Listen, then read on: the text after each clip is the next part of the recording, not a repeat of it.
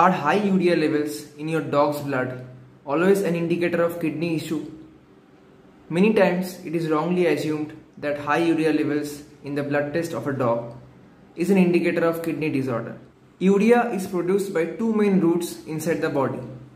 Number one, it can be produced by the breakdown of excess amino acids. Number two, it can be produced by the microbial fermentation of undigested proteins in the hindgut of a dog. In some cases, dogs who are in a constant state of dehydration can have high urea levels in the blood. When it comes to kidney health, creatinine is a more reliable marker. If your dog has high urea levels but normal creatinine level, check out the caption to learn how this can be tackled.